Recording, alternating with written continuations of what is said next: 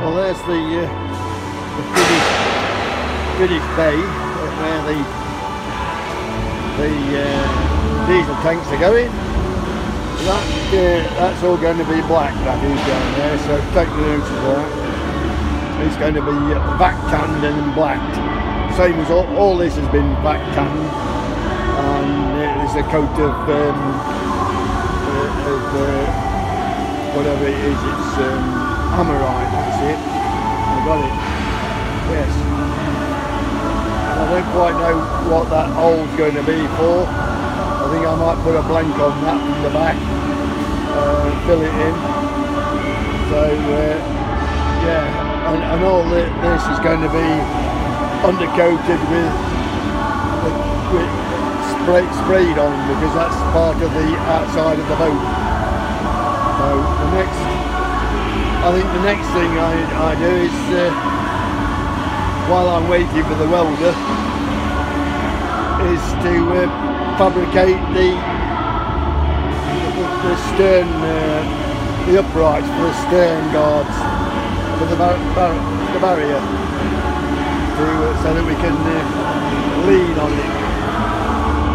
I think that's what I'll have to do there. But we are getting there. I keep saying it, we're getting closer. But I'm now waiting for the welder to weld all this up down here, and all that.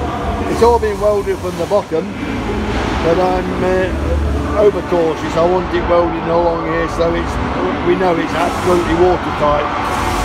Same as we've done down the bottom here. Look, we've welded it all from the outside, but we've also welded it all from the inside. That's going to be back tanned and blacked as well in there. The reason that's like that is because I blacked it all when it was upside down. Of course, now it's the right way up. I need to do that bit because I couldn't get to it.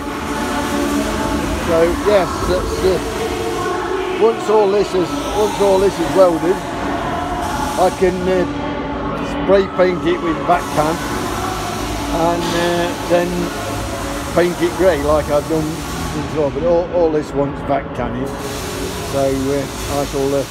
But I don't want to do it until the welder's been, because if I black tan it, you won't be able to weld it. So yeah, so I'm waiting for that. He said he was going to give me a day on it today, but he's that busy. It's not going to be possible, I don't think. But, these are ready now. They just want paint obviously welded up, and these the glands want going in for the fuel. One's for that one in there is for the fuel to go into the other tank, and that one on the top there is for the air of that tank to come out so that it will fill it. And then we'll have two tanks. We should be able to travel along the cut quite a long way with that. So yeah, bless her, she's still up there though. It won't be long before she's back down.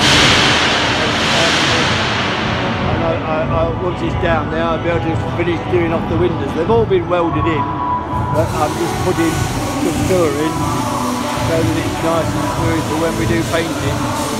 When, I don't know. As I say, Rome wasn't built in a day. See you in a bit. Bye.